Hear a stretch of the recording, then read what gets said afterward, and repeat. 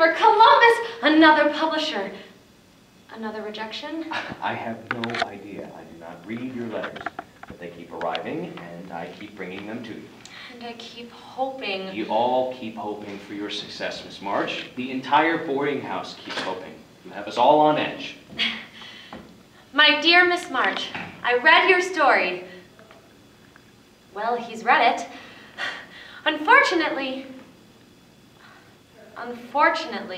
I found your tale tasteless and vulgar, not at all suitable for my readers. My advice to you...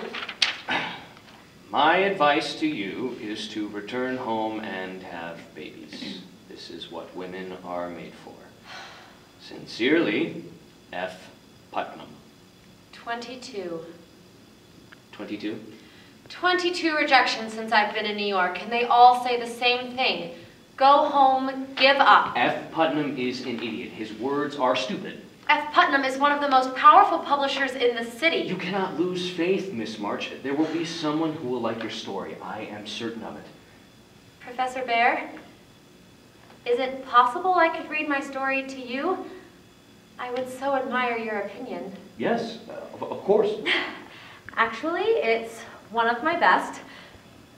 It's a mean and stormy night. The moors are bleak and bloody. Thunder claps, lightning strikes. Miss March, tell me, what is it you are writing here? Blood and gut stuff. It's all the rage. The magazines and periodicals are full of it. Violence and seduction on every page? Read Shakespeare. Read history. Read the newspaper. It is getting late. Perhaps it is best we pursue this some other time. No, I want to know what you think, Professor. Blood and guts stuff? What you think the world wants to hear. If I have noticed nothing else about you, Miss March, I have noticed you are unique. Something you should try not to forget. I think you could do better. Better?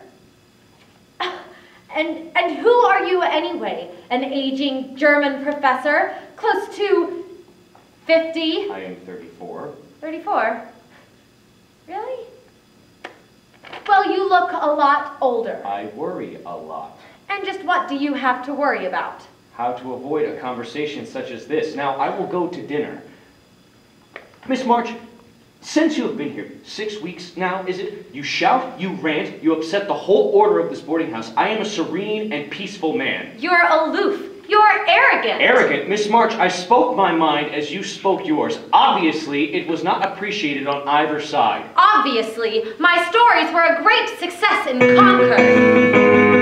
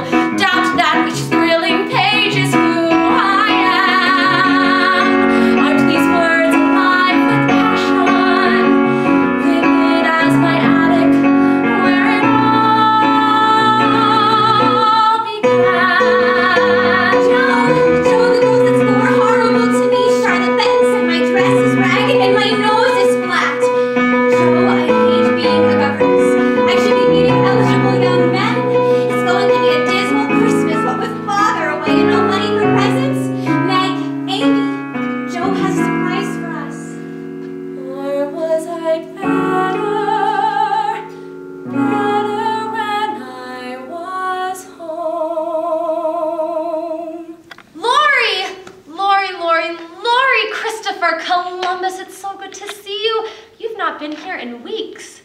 I was in Boston. I have dreadful news. What news?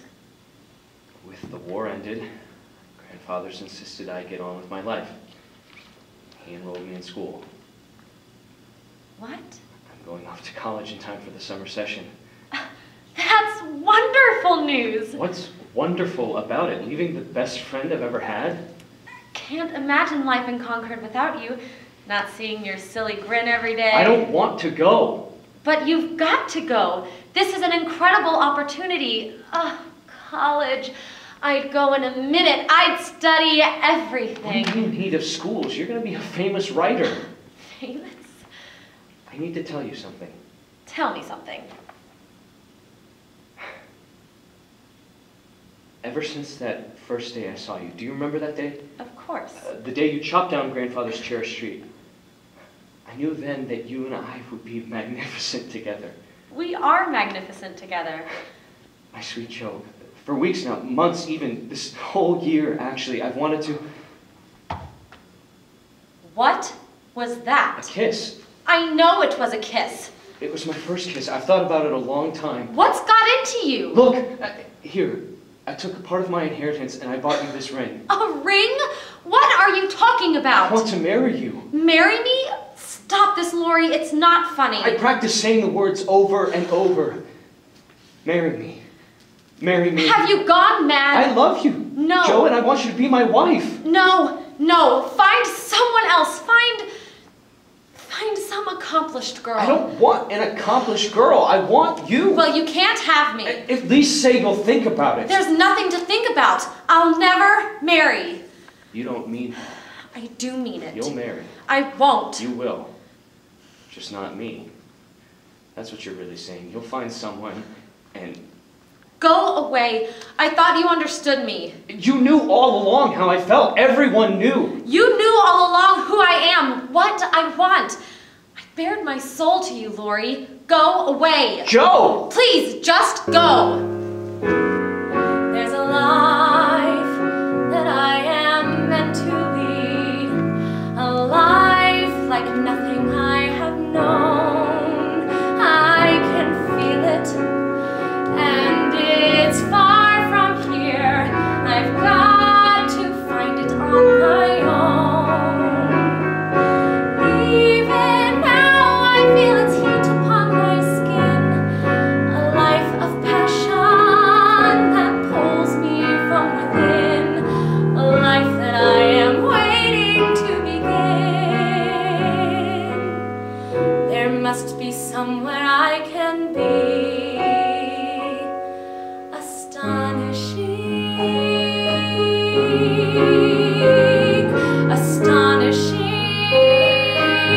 Astonishing, I'll find my way, I'll find it far away, I'll find it in the unexpected and unknown, I'll find my life in my own way.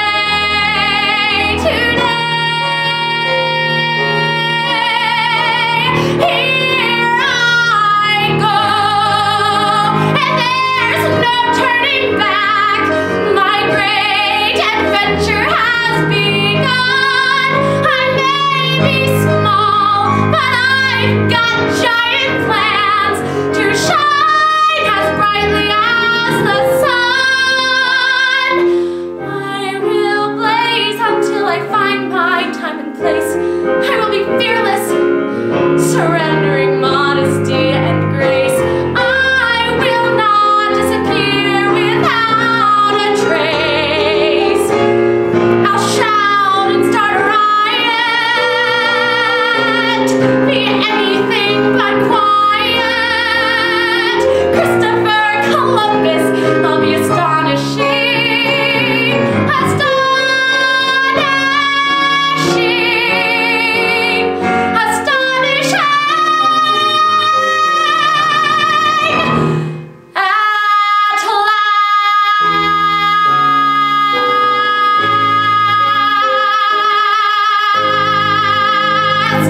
Congratulations!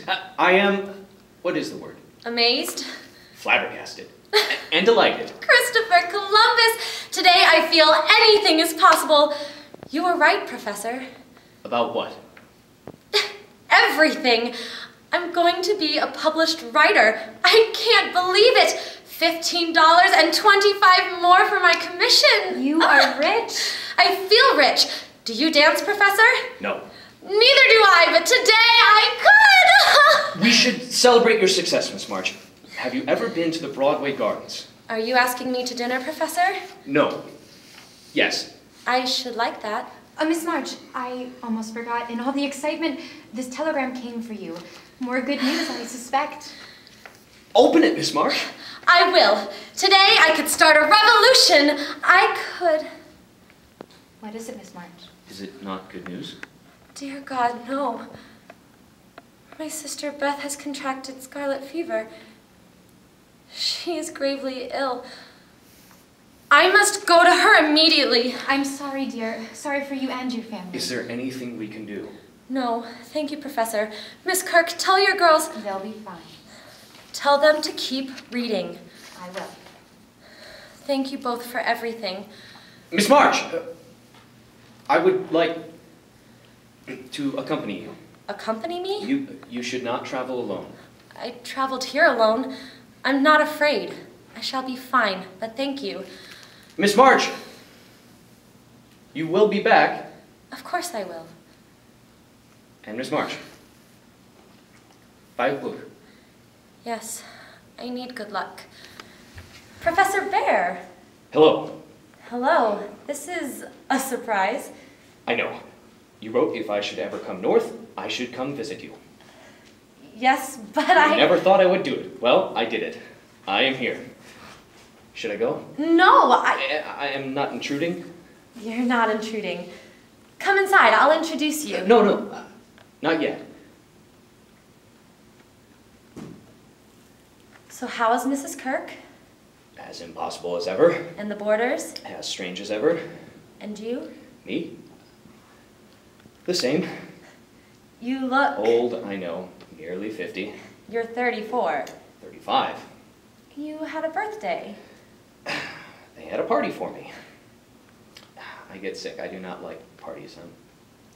I brought back your manuscript. It was so good of you to send me the book to me, a novel. There's no one whose opinion I respect more than yours. Forgive me for presuming... It touched me deeply, Miss March. I saw you on every page. I heard your voice. I felt your spirit. It was magnificent. I often think about you, Professor. I wonder how you're doing. I bought a kite. You bought a kite? Soon after you left. I bought a kite and took it to the park. I never had a kite. You know, you were right to think I was old. I was old. No, I was. But since we've met, everything is different. Everybody noticed. My students even, they say, Professor Bear, you were smiling today. Miss March. Joe. Joe.